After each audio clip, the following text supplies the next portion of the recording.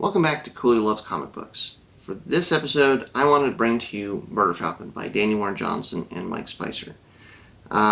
This is a book that, credit where credit's due. Steve from Talking Comic Books, he's the first person that I heard mention it. He started talking about it when the first issue came out. And I picked issue number 1 up at least twice, if not 3 times, at my local comic shop. Looked at it, kind of thought about it, and then put it back. Just didn't quite grab me. And then this book came out recently. It just ended at the end of 2019, roughly, or just kind of middle of 2019. And when the last issues came out, Steve and Sara from Talking Comic Books were talking about it again. And what they were talking about is just how powerful the story was, how emotionally affecting it was. And I think Steve said it best when he said it hits you in the feels. And I had to rewind. I was like, Murder Falcon? Murder Falcon hits you in the feels? Okay, interesting. And I did not expect that. The top line of this, and you can see it on the covers. It's basically you have this humanoid falcon guy named Murder Falcon that is on Earth to fight these giant kaiju / Godzilla monsters called Veldar. And he does that with the power of heavy metal music. So his partner Jake plays his guitar, and the better Jake plays, the better Murder Falcon can fight, and they're going to save the world from these giant monsters. It sounds okay. It sounds cool. It sounds like the next Tenacious D movie. And I would say that actually having read it, it absolutely should be a Tenacious D movie. I'd say Jack Black was probably born to play Murder Falcon, and Kyle Gass was born to play Jake. How this isn't a Tenacious D movie already, I have no idea. But just that in and of itself, that aspect of it, it just wasn't enough to grab me. But when I heard that there was something else going on here, that's what sparked my curiosity. Like, what is going on here? What is this emotional element? And so that's what made me pick up the whole series.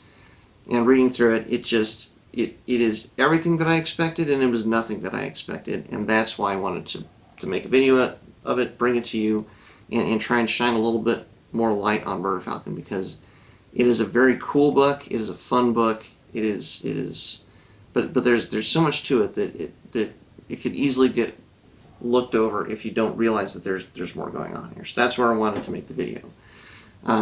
Just real quick at the front, I'll say, if you like the channel, if you like the content I'm putting out, please drop a like and subscribe to the channel. That'd be awesome. Huge help. More than anything, it just help more people find the channel and help the channel grow. So I greatly appreciate that if you like what I'm doing. So, but yeah, so really what is going on here is that there's actually 2 stories. You have the main story with the monsters and fighting the Veldar, but there's something else. And really, if you look at it, it's why Jake? So Jake is not like this famous, renowned musician. He's just this guy that was in a band that was starting to come up, but then they broke up, and that was over a year ago, and he hasn't really even played for a long time. So why does Murder Falcon pick Jake to be his champion that helps him go out and fight these monsters? Why is it so important that they put the band back together? And it turns out it's really important that they put the band back together. And that's the aspect, that's the human aspect that is so compelling in this story that I just didn't realize was there going in. You see kernels of it in episode 1. And what Daniel Warren Johnson really does well in episode 1 is set the main plot in play, and he plants a couple kernels with you that there's something else going on here. There's some other aspect of the story that you're going to need to know about, but I'm not going to tell you about that yet. And as the issues progress, you get more and more of this other backstory. You see kind of the progression. You see the band start to come back together. You start to basically, as the band starts to come back together, you also see more details, more behind the scenes, more part of the story of why they broke up in the first place and what was going on there. And what really happens is you get to know these people, you get to know these characters, and there's really clear reasons for why the band broke up, and that is all of a sudden, like, once you see what's going on, that's where the power of why Jake, why the band, that's where the power hits you. And that happens right about as the monster story is climaxing as well, as peaking, and they complement each other so perfectly. And that is why this book, it is awesome. If you're not tearing up by the end, there's probably something wrong with you. It works so well and hits so well. It's such a great book. At this point, if nothing else, if you're curious, you've got to check it out. If I've sparked any curiosity at this point, you must check out this book. But there's something else too that I wanted to throw out, and actually this is what happened just recently that made me want to, like, brought this back to the forefront of my mind and made me want to sit down and make this video. With the current situation being what it is, Danny Warren Johnson has started a YouTube channel, and so he's put out these videos every week. And a lot of what he's doing is kind of showing you, his creative process, showing you, sketching to, the process of pencils to inks to a final piece for like a commission, kind of talking through the creative process there. But the other thing that he's done in some of these is talk about some of his inspiration. And for one of these videos, he pulled out a copy of a manga called Nausicaa of the Valley of the Wind by Hayao Miyazaki. Now, I'm a fan of Miyazaki's movies. I really like basically every Miyazaki movie that I've ever seen. I've definitely seen Nausicaa, and I liked it a lot. But I'll confess, I did not realize that it was a manga first. And what Daniel Warren Johnson brought it out and said it's one of his top favorite comics of all time. I mean, we're talking 1,000 pages. This is a huge book. It is a tome.